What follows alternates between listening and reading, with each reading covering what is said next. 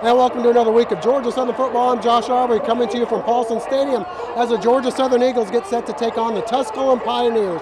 Eagles are coming off a big win on the road at Sanford, their season and conference opener. They're ranked number 2 in the nation. They're taking on Division II Tusculum. The Pioneers throw the ball quite a bit. They also are quarterbacked by Frankie DeBusk, who quarterbacked the Furman Paladins to a championship over the Eagles back in '88. It's a long time from then to now, but maybe a little payback in the cards as well. Let's send you out for the action. Georgia Southern hitting the field before a crowd of over 20,000 at Paulson Stadium as they are taking on the Tusculum Pioneers. The Eagles come out of the gates hot as Jabo Shaw goes 25 yards for the score, and quickly it's 7-0 Eagles.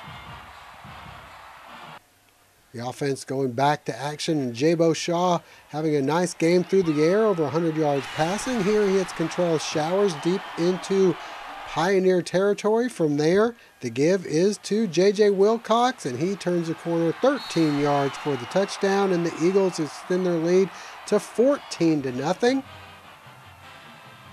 Moving ahead, and the defense coming up with a big play here. Pressure on the quarterback. Derek Hayden comes up with the interception. More from the Eagle defense, and Michael Butler in for another sack. As we move ahead to the second quarter, Georgia Southern defense coming up big again. Josh Gephardt slams the door. The shutout intact. Back on offense, and it's Jabo Shaw to Jarek McKinnon. The 38-yard touchdown pass makes it 21-0. Looks like the Eagles were going to run away with this one, but Tusculum comes back with 2 unanswered touchdowns themselves. The Eagles add a field goal just before the half and take a 24-14 halftime lead. Second half belonged to the Eagles. Nice pitch there from Jabo Shaw to Robert Brown. Brown with 70 yards rushing on the night. Later it's Jonathan Bryant going 11 yards for the score. The extra point's good, 31-14 Eagles. Jabo Shaw continues to go up top, this time to J.J. Wilcox down inside the 15-yard line. That would lead to this.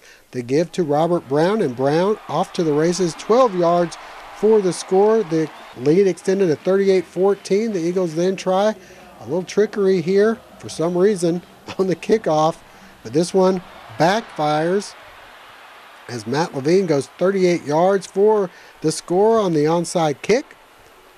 The lead cut to 38-21, but then the Eagles go back to the air. Check out the hit.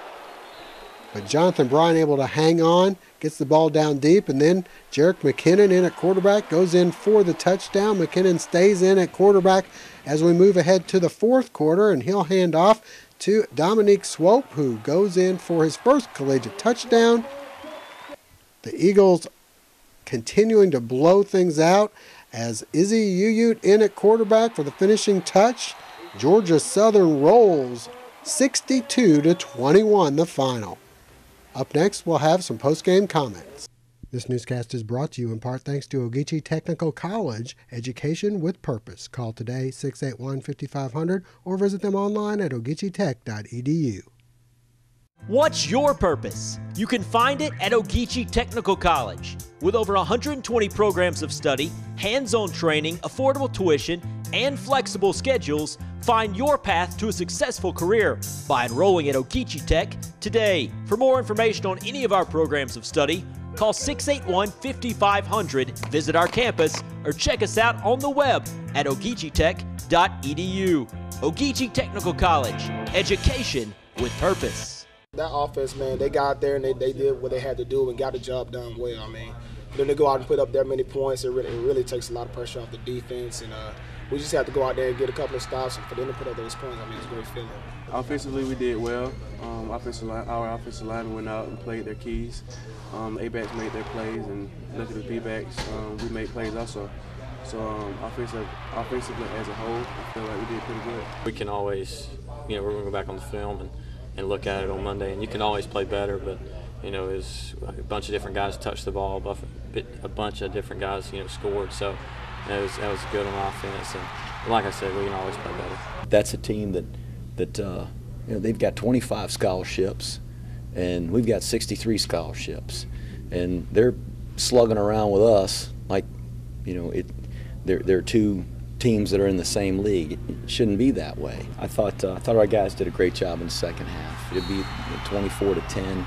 Is that what it was at halftime? 24-14, 10 points. Yeah, 24-14 at halftime.